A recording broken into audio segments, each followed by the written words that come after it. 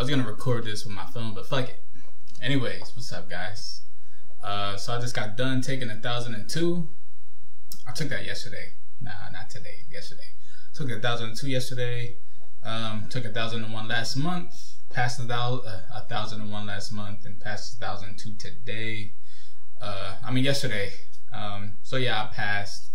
I saw this video, man. It was about there's this dude. He's like, the title's like F the book, and I'm here to expand on F the book. And I'm here to say, you know, F the book even more. F the book, guys. You don't need that book to pass this test. I studied for the 1002, 2.5 weeks. It was about 2.5 weeks. So real quick, I'm gonna just kind of go over the tests and my experience with the tests. So to start off with, I didn't read the book for 1002. I kind of read the book for 1001, but I thought I had to. But I ended up trashing that book, threw it in the trash. Nah, I'm just lying, man. Hold up. I'm just lying, man. I still got that book right here. 901 right there. 901. I still got the book. But I'm about to throw this in the trash right now, because look at how thick this book is, man. Look how thick this book is. I'm more visual. I'm more like listening to. So all I did was listen to Professor Messer the whole time. That's the only resource I used for 1002. 1001, I used Mike Myers. I used Professor Messer. I tried to read this book, but man, I didn't read much of that book. So I'm not gonna really count that. Looking out the window. Don't count the book. Use Jason Dion, because that was a 901 when I started studying for the Core 1 exams. So I started studying maybe 2018. And man, it's sad, man, because I was so scared of failing the test. Spending all that money, man, $200, take a test and fail the test, man. I was like, back then, man, I was struggling with money. I had money back then, so I really put off taking that test. I'm here to say, don't be doing that. Don't be putting off taking that test. Like, if you feel like you know, like you feel like you're gonna go in there, or you know you're gonna take it at home, you're gonna know some of the questions might ask. You kind of understand the material, then take the test. Like months ago, I was like, fuck it, I need to take this test. I'm tired of taking practice exams. I'm just gonna buy the damn thing. And if I fail, I fail. You know, I just gotta see what's on this test. If I pass, that's good, because I was getting 90s to 100s on those practice tests. I was using Pocket Prep. I still use Pocket Prep. I'm gonna use that for Network Plus. It's a phone app, so get that. I was using Jason Dion's practice tests. I was scoring like 73s on his test for 1001. 1002, highest I scored was 90 something like that. But yeah, like that's what I use. So Pocket Prep is real good. Jason Dion's real good. I like his practice tests. Man, he shows you how to do stuff PBQ wise. He's a real good source. I use Mike Myers for 1001. I like Mike Myers. I like his, his bubbly personality. So this time when I studied 1002, I studied for 2.5 weeks and passed with 788. Now to go over these tests, man, 1001 really threw me off with those printed questions. Of course, it starts off with some PBQs. That's obvious. Everybody says skip the PBQs. That's always good. They take a while to do. But it's up to you. Some people, if you feel like doing the PBQs, then do the PBQs. Just don't spend an hour on those PBQs.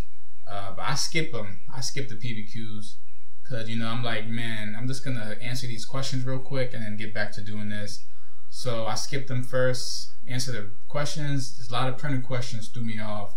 I thought it'd be mainly networking, but man, a lot of printed questions. So yeah, PBQs for that tests. Let's see. I don't remember a lot of PBQs. I think I got maybe 3.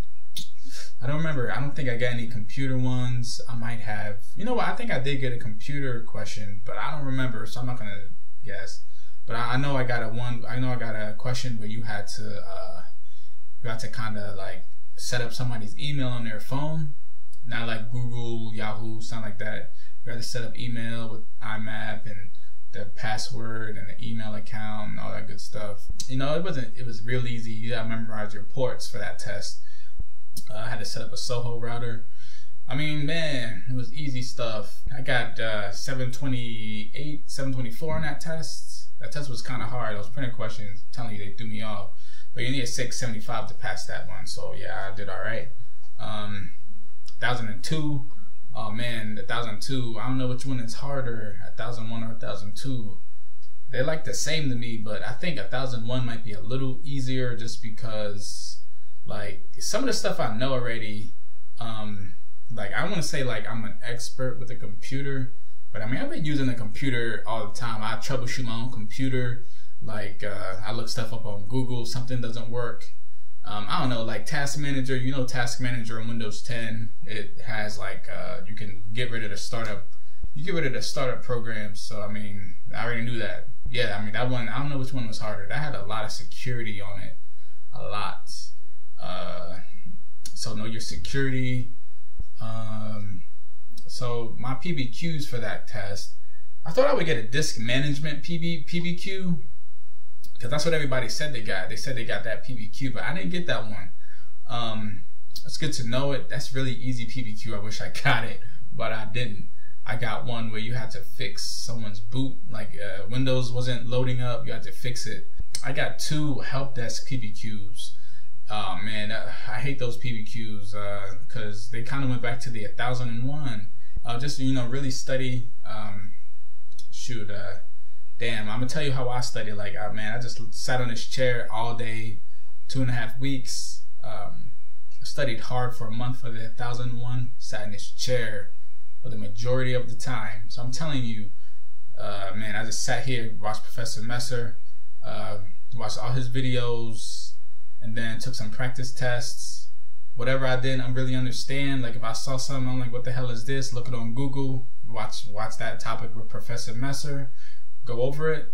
I didn't read the objectives. I know they say you should read the objectives, but I didn't read, like I glanced over the objectives, but it was so much. I'm like, you know what? I'm just gonna watch Professor Messer, and whatever I don't get, I'm gonna go ahead and, you know, look it up. But you can go through the objectives and just like, you know, it'll say you need to know what this does. Google it, and it'll tell you. So that's it. You don't have to watch a video, but it's always good to watch the video because, I mean, Professor Messer really explains things. So yeah, just like myself here, watch Professor Messer all day. Of course, I took breaks to eat, you know, walk my dog. I didn't really get to spend a lot of time with my girlfriend. Feel bad about that, but man, I would really have to get this cert quick. But yeah, I tried to spend some time with her. But, you know, just lock myself in here and all day study. Sometimes you gotta get up, take like a 5-minute break, something like that. But still, just, man, stay here, watch all Professor Messer's videos, take those practice tests. I'm telling you, you're gonna be good. Because man, Jason Dion's test is pretty, like, it's not exactly like the exam, but he asks questions like the exam. So you need to like really pay attention to how he's asking the questions and how they relate to the question. Don't just memorize the answer.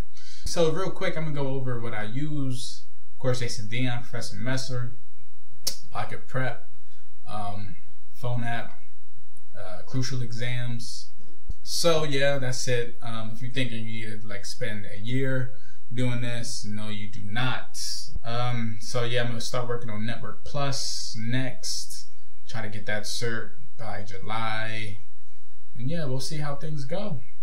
Anyways, I hope I was able to help out a little bit. Yeah, peace out, guys.